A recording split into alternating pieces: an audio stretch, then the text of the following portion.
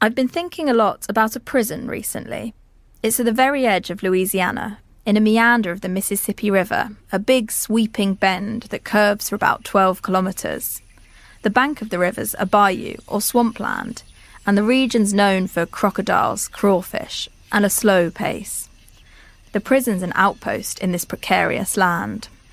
When hurricanes come in, the levees can give way, and before you know it, the whole area's underwater, flooded with disease and fear. To get there, you drive down Louisiana's Route 66. This isn't the famous artery, but a single-track road with big cracks in it, and it stops suddenly. What looks like a crossroads is for most people just a dead end. You need official authorization to go any further. A sign warns, if you enter the white gates ahead, you could be inspected by trained dogs or have your body cavities searched. If it all sounds too much, you can take a quick right and visit the prison's museum instead. There you'll see its notorious travelling electric chair and hear terrifying stories, like the time a group of inmates slashed their Achilles tendons to protest against forced labour. But if you've got the stomach for it, the next step's through security. Okay, it's big. You have to go through all these different checkpoint Charlies, as I call them. I was in the Air Force for a while too, so to me they were checkpoint Charlies. One after another till you got to the center of the prison. Tom Mull is an American lawyer. He's been to this prison many times. It was a real scary place. It's one of the largest prisons in the United States. Home to some 8,000 prisoners and staff. It's called the farm because it is a farm. It's tens of thousands of acres. Prisoners work in the fields. The guards are there on horseback with shotguns across their arms, supervising the work. It's something else. The farm started out as a plantation where slaves were forced to work the land. That's a pretty gentle nickname for this prison, but it has others. This is the Alcatraz of the South, or America's bloodiest prison.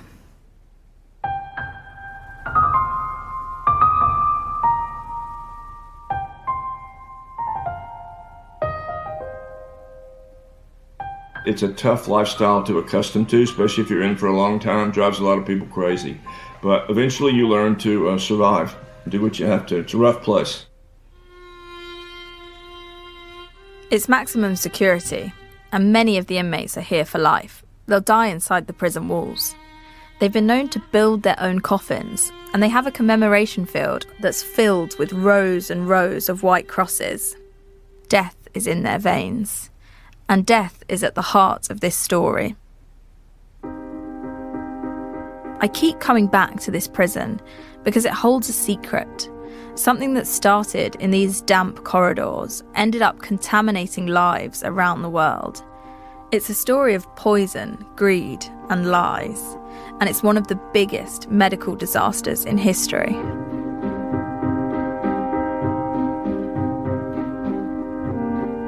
In tracing it back to its source, I've come up against bolted doors and stumbled down dead ends. People with answers have hung up on me, and key witnesses have passed away. But Tom Mull knows that if you make it through one checkpoint Charlie, then another and another, then eventually you'll get to the room where it all began. I'm glad you're involved in telling the story. Nobody's really told the story. Nobody knows. Why do you think that is? Part of it is it's unbelievable. You know? Nobody can believe that at the point in time that they knew, and so many deaths could have been prevented, they failed to do anything but make the matter worse. That's hard to believe. And that's my goal, to get to the bottom of a mystery that's haunted people for decades, to find out, could lives have been saved, and who's to blame for thousands of deaths. I have to tell you, I'm pretty upset today. Oh, I'm sorry. I'll keep you guys going. I hope you're able to do a tremendous story on this, and I'll feed you information, but whew, I gotta move on. I'm Cara McGoogan, and this is Bed of Lies, Episode 1, Infection.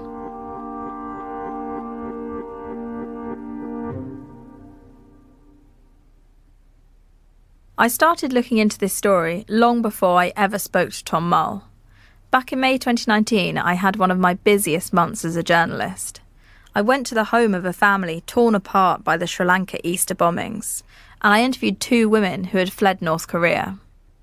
I flew to Northern Ireland for one feature, but my plane was so delayed I only had 20 minutes there before I had to turn back.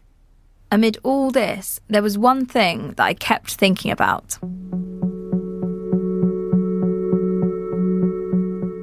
At the beginning of that May, I saw a diary note for the opening of a public inquiry. The story was new to me, a terrible disaster that had led to people all over the world being infected with the deadly disease. But I'd barely heard of it, which seemed surprising. One reason is that it all happened long before I was born, in the 70s and 80s. It took years to come to light, and even then, parts remained in the shadows. But decades later, the tragedy that had started in that Louisiana prison had travelled all the way to a nondescript central London office block where the public inquiry was being held. And some of the survivors finally felt like justice was in reach, and I was there.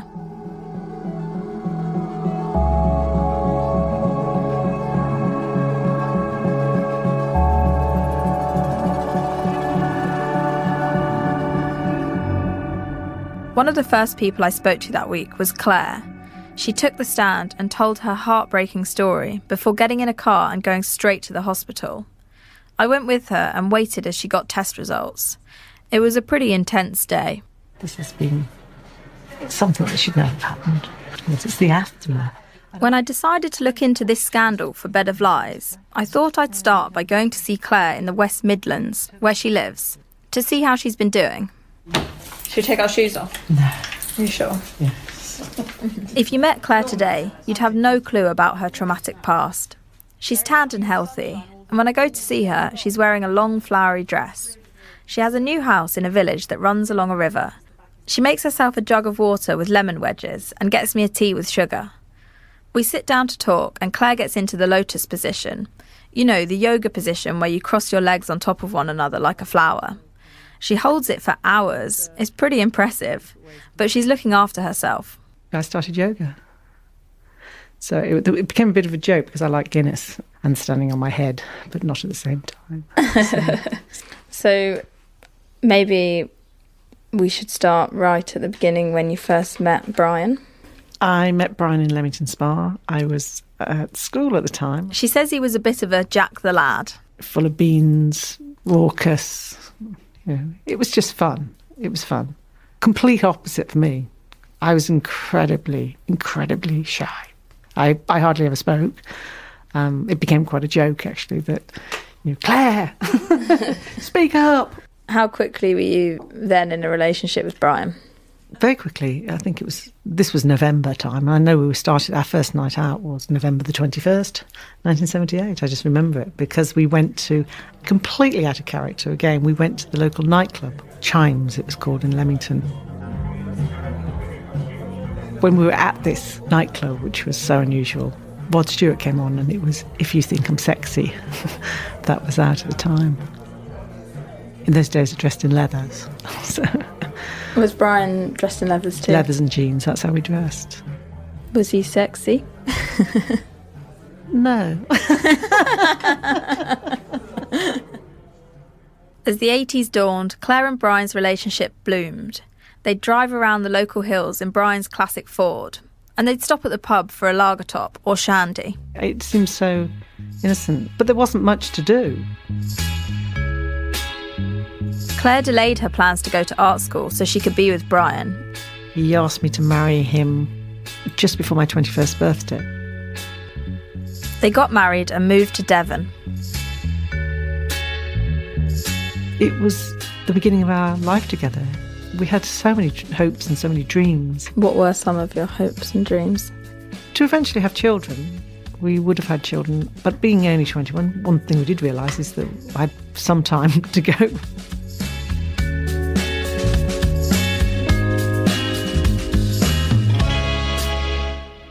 I'm going to pause there because I want to introduce someone new, Frankie. That's not her real name, but she's a friend of Claire's. They didn't know each other back then, but their stories are pretty similar, so I'm going to tell them together. Claire puts me in touch.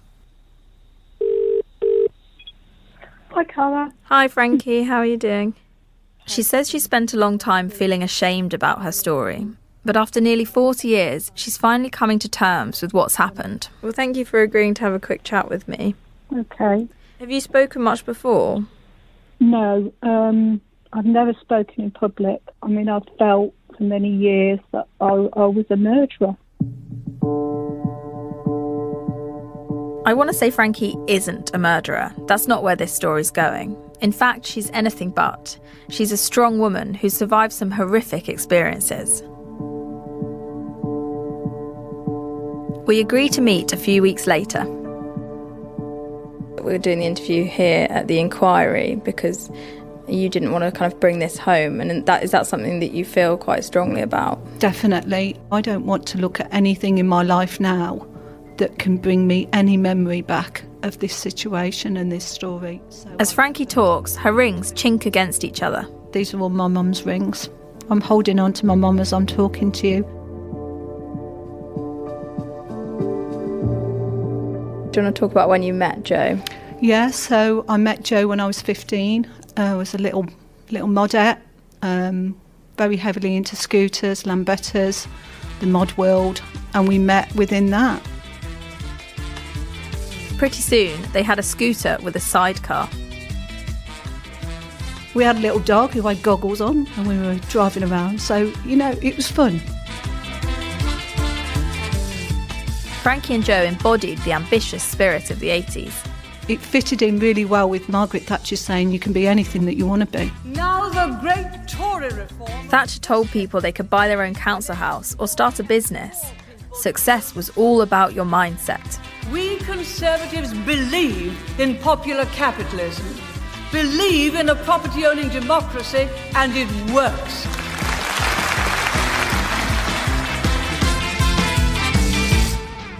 We got engaged at 16. We bought our first house at 16. She pulls out her phone to show me a picture from that time.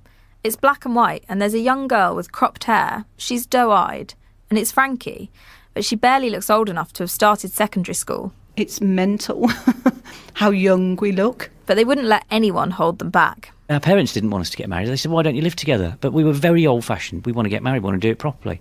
That's the sort of life we planned. That's Joe. I speak to him at the public inquiry too. And when did things start to change? Well, Joe got quite poorly. I came down with an illness where I basically passed out at work. His dad and Frankie took him to the big hospital in Birmingham. We didn't know what it was. They put him on a stretcher and they took him in. Joe's dad was still parking the car when a doctor gave Joe a surprise diagnosis. Something that would change their lives forever.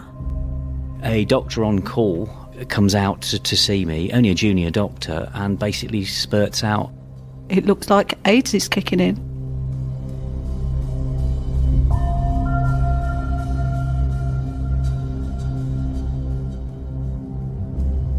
And how do you react when you hear those words?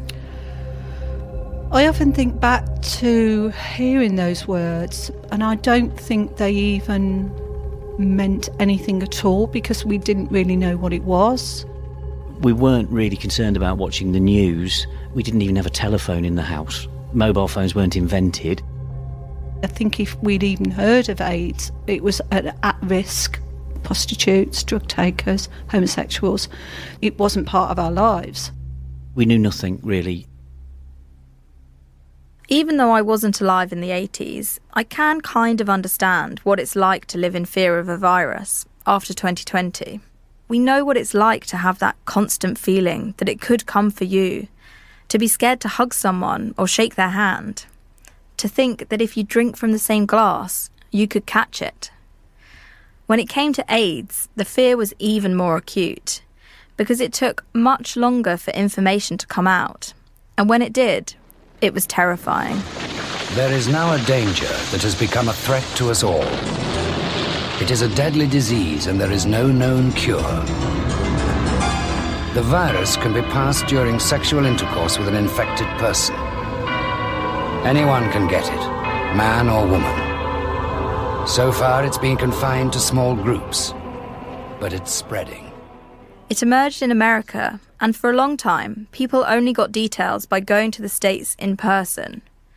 But they knew one thing: this disease was deadly. And in the very early stages, we didn't even know whether it could be airborne. Carol was a nurse during the AIDS crisis. It became clear quite soon after that it was bloodborne. And it seemed to affect gay men and drug addicts. In the early 80s, infections grew across Britain, and Carol's hospital took on some of the first patients. It was terrifying, to be honest. And in the first weeks, I do remember the domestic staff walking out because they were so afraid. So I basically got down on my knees and showed them how to clean a blood spillage safely. The epidemic grew in the dark until 1984, when the first HIV test became available. More than 3,000 British people tested positive. It's actually quite hard going back to those times because we did see a lot of death, amongst young people, amongst young drug users. And in those days, because there was no medication as there is now, people deteriorated quite quickly. The people on those wards were seeing the true toll of AIDS. But Joe and Frankie had no idea.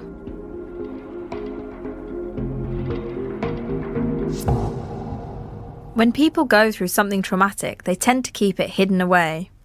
Claire doesn't go to this place very often. In fact, she keeps a lot of her memories of Brian stored out of sight. They're in a box in the front room of her house, which doubles as a library.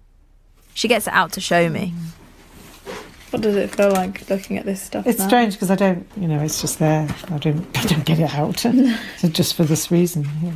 She's got Brian's diaries, letters and home recordings that he made for himself. I think the actual tape's in here. If it's not, I don't know where it is. I'll have to find it. Do you think this book contains notes from when he was diagnosed? Yeah. I had a blood test on the 4th of March to see if I'm carrying the disease AIDS. I won't know the result for 6 or 8 weeks. So he's writing this in his diary. And he says there, I hope it's negative. So, yeah, for Claire's sake, if nothing else.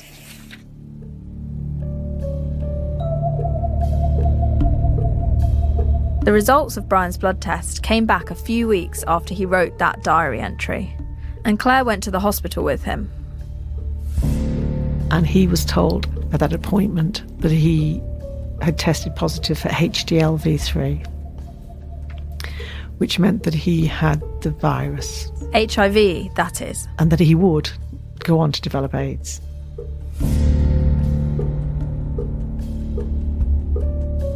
But he was told that he was probably likely to have 2 or 3 years left to live, and then he would die.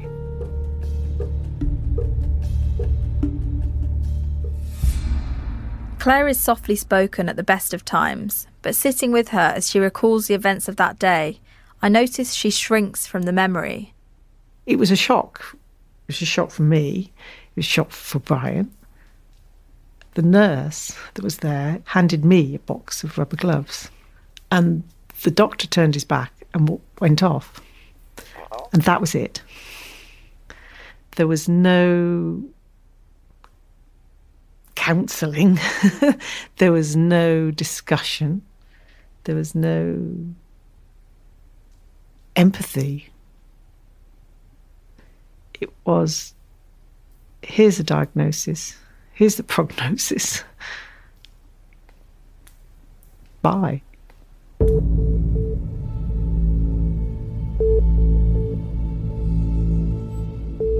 Brian didn't know this, but up and down the country, other young men were getting similar news, like Joe. But how did they both get HIV? It turned out the disease was in their homes all along. It was just stored in a kitchen cupboard. It was kind of like a pot and pan. And it was disguised as an innocuous medicine. It looked like you had boxes and boxes of paracetamol. That was it. More on that after this short break.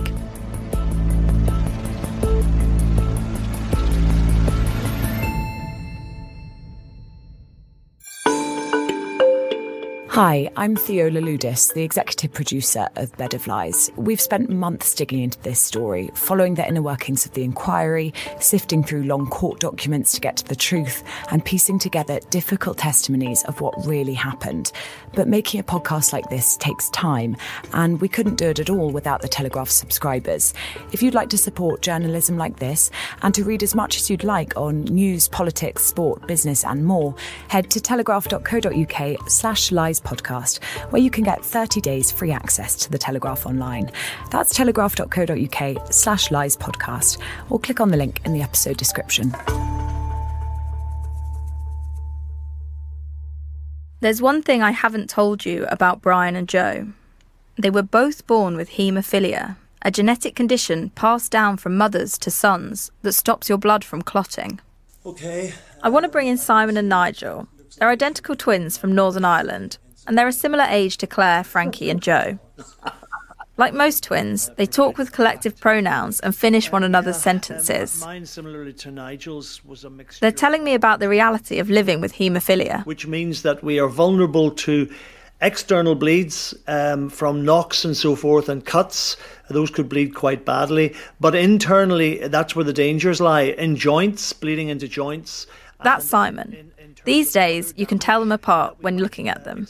Simon's got a white beard and Nigel's clean-shaven, but they sound pretty similar, so don't worry too much if you can't tell the difference. Our childhood was spent, we tried to be as normal as possible, but our parents were very guarded and careful. And Nigel had sort of described a little bit of accident-prone in and out of hospitals.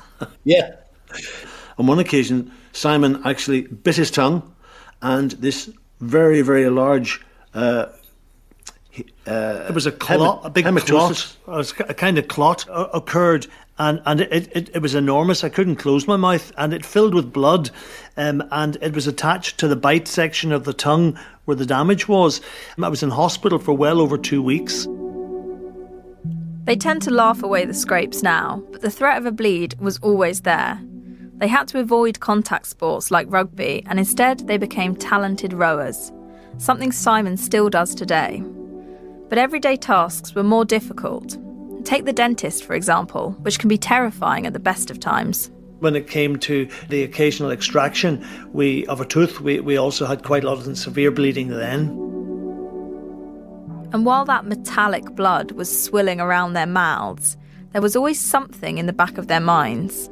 My grandfather and his brother in the 60s both bled to death from wisdom teeth extractions. By the time Simon and Nigel went to secondary school, a new treatment had come around. It was called Factor 8, and for many people, it was life-changing. It looked like a synthetic powder, but it was actually made from human plasma. It's a bit stomach-churning, but stick with me. People with haemophilia lack a protein in their blood called Factor 8. In the 60s, scientists discovered a way to divide plasma, the yellowish part of blood, from the red blood cells. And they found that if you spin the plasma at a high speed, you can separate it into its different parts. And one of the things you get is Factor 8.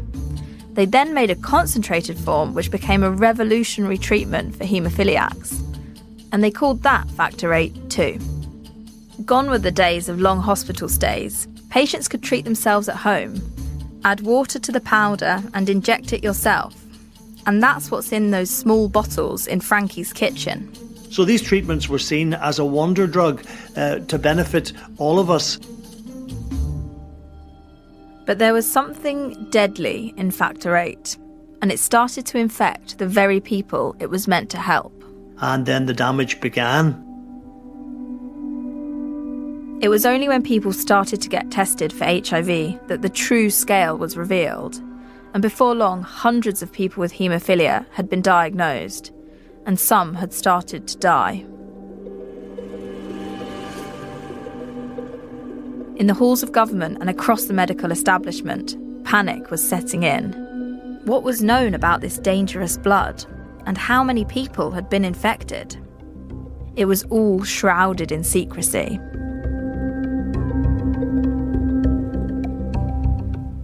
But that's a world away from Frankie and her husband Joe. Basically, we carried on as normal, as if nothing was happening. That's Frankie. She and Joe want to get on with life, but when he's diagnosed with HIV, it throws a huge spanner in the works, because they had something else to think about. And at the time, I was pregnant.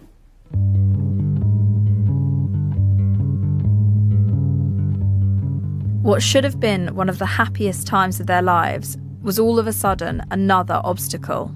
Back then, so little was known about the virus. Would the baby be infected? Time ticked on, and they needed to work out what to do. That would be the hardest decision of their lives. And the outside world made it a whole lot more difficult. It was a terrible time. The papers were haemophiliacs, Haitians, homosexuals. You fell into that category. If having HIV wasn't bad enough, the press made it so much worse. They went into overdrive. Tabloids called it the gay plague and ran stories with headlines like, "I'd shoot my son if he had AIDS, says Vicar." And at that time, there were journalists climbing up ladders to sort of try and look through windows to get pictures of AIDS patients. That's Carol, the nurse. So windows often had to be blackened out. Then one story came along that had everything. Celebrity, Hollywood glamour, and a mystery illness. The papers became obsessed with Rock Hudson. People of my age grew up with Rock Hudson being a real man's man. And he was the first major celebrity to die from AIDS. Rock Hudson died tonight. He was 59. Tonight, tributes are pouring into the star's home in Beverly Hills. That made it worse because there was a whole raft of jokes. Unless you're affected by these things, you really don't understand the impact they have. And you sit there in pubs listening to AIDS jokes and people of my age discussing people dying of AIDS and how funny it was. Even T-shirts with jokes on of AIDS at that time.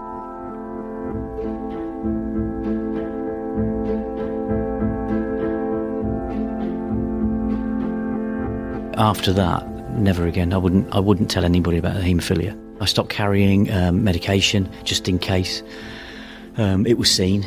Pariah, a leper, someone who should be locked up, someone who should lose their job, somebody who you don't want to sit next to. You switch off from everything that's happening to you. It's almost like a schizophrenic lifestyle. If you are tested positive, you can't travel, you can't get travel insurance, you can't get mortgages. Certainly you didn't talk about it. You never talked about it to anyone. Just hide it away. So the married couples lived in secrecy. They changed jobs and moved towns. Despite everything, Claire and Brian wanted to look to the future. They went to the doctor. We said, well, we'd actually quite like to have a baby. We would. We'd like, again, it's like, let's reset, if you like, and we'll start again. It was just hopes. It was like clinging on to hopes. The doctor said it wasn't a good idea, but still gave them the go-ahead. 9 months later, Claire fell ill. Really, really ill.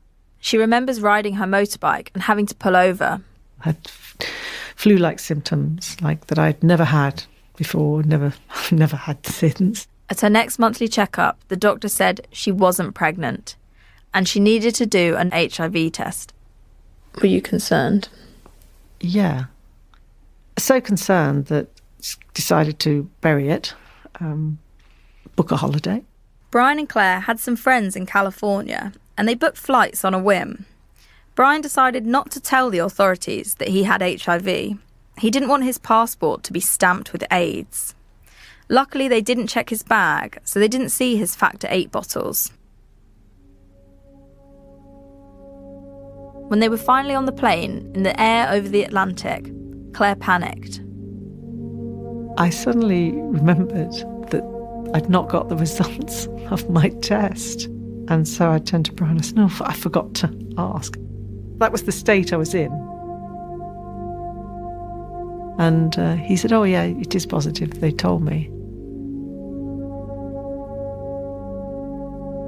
How long had he known for? I think he just found out. But I suppose he probably thought, well, I won't tell her, let's go. I was just looking out the window. It was surreal. It had been a whirlwind couple of years of being married, being told your husband is going to die of AIDS, and then finding out you're positive.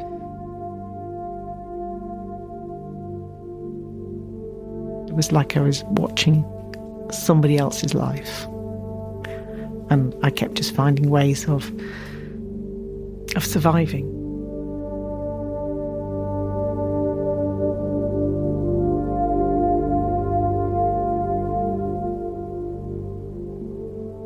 This isn't a happy story. In fact, it's about to get pretty bleak. But it's important we cover this before I get to the scandal, to the lies and the cover-up, because it's the tragedy of what happened that made me want to investigate. Brian started taking AZT, an aggressive cancer drug that was given to AIDS patients in the hope it would make them live longer. But it only made him worse. He had developed a lump on his neck, and they diagnosed it as non-Hodgkin's lymphoma. Brian had cancer, or what was then described as full-blown AIDS, but he didn't want to let it dominate the last years of his life.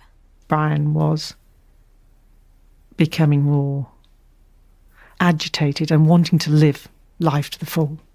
He wanted to do things that were sort of like, would cost lots of money. He wanted to just do things, and quite right too. He decided to buy a Land Rover, and he kitted it out as a camper van. He put a bed in the back and loaded it with his things. Claire sewed some curtains and made a couple of cushions.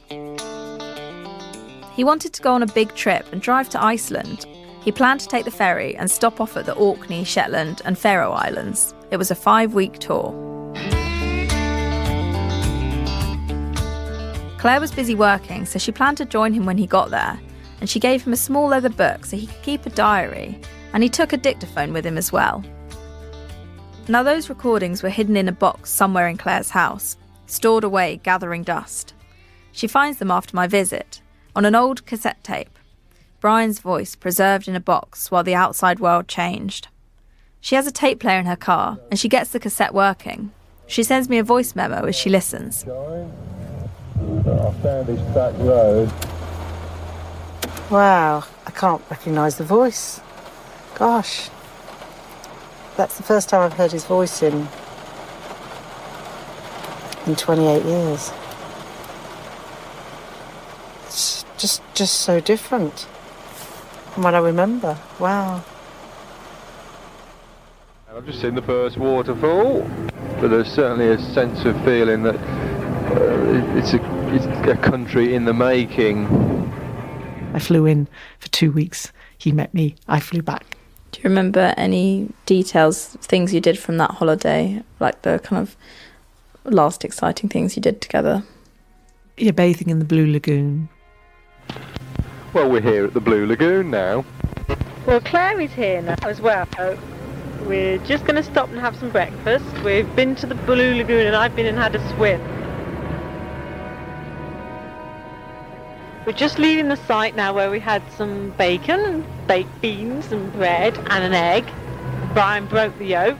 And we're just leaving now, and I've just taken some photographs of the flora. And beautiful, and in the distance it's beautiful and warm and sunny, but in the distance there's a black cloud hanging over. They drove for miles and miles, in the middle of nowhere on their own. Seeing very few people and enjoying the sights, and somewhere he'd always wanted to go. We just had an Indian meal in the highest tandoori restaurant in the world. It's also the fucking most expensive one if you ask me. I'm not exactly feeling sad, but I should be sad to see Claire go. Because I should then have another 10 days on my own.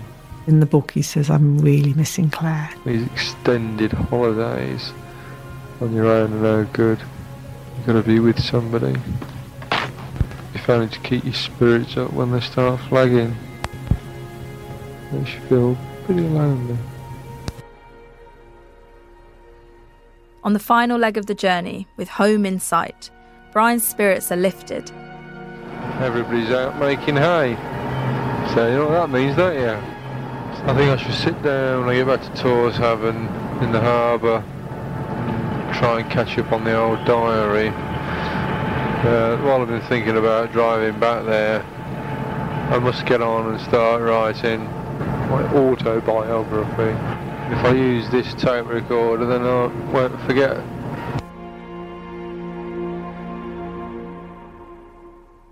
It had only been 10 days since Claire last saw Brian, but she noticed something different about him. He was emaciated. He was ill. It was really the beginning of the end. Brian got more and more ill over the next 2 years.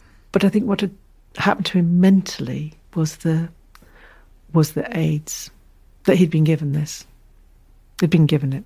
And by the beginning of 1993, he was in hospital most of the time. Was he treated any differently in hospital? Oh, yes. He was treated badly in hospital. They didn't want to touch him, didn't want to come near him. March 13th, 1993, is a day Claire will remember for the rest of her life. The weather had been terrible for weeks, and the rain was pouring down. It was morning, and Brian asked her to help him get out of bed.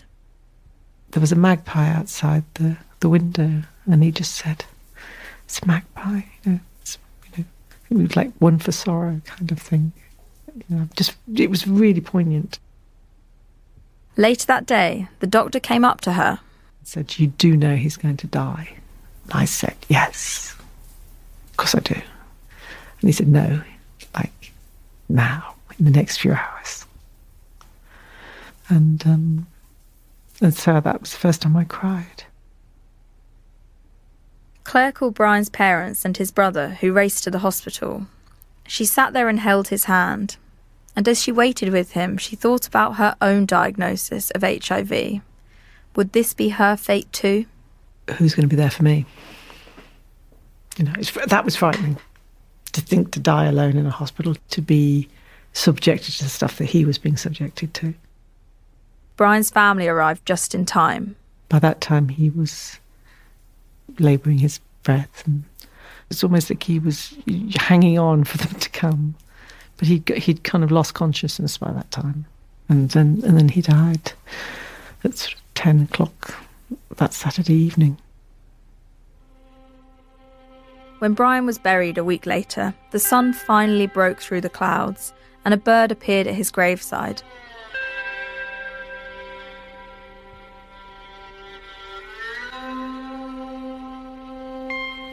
All the things that happen to you are sent as a trial. And when your number is called up, your number's called up, there's nothing you can do about it. The things that are sent to try you, to somehow test your strengths, I guess. It just goes to show how quickly life can be snatched away from you. You should enjoy everything while you can, especially each other and loved ones.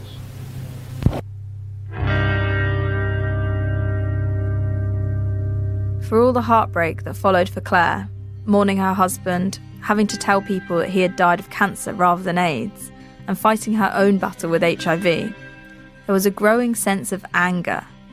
Because as time wore on, it became clear that Brian's death was no accident. And so, with Claire's blessing, I want to help her find out who killed Brian, who was responsible for his poisoning, who could have stopped it all, and what really happened in that Louisiana prison. Coming up on Bed of Lies. It's certainly hard to believe they sold all this product knowing it was infected so that other people would take it. Yeah, fuck. I read that letter and I thought, good grief, this looks like haemophiliacs are being experimented on. This material should not have continued to be imported into this country, and it was. Do you think that it seems like the pharma companies have got away with it? Totally.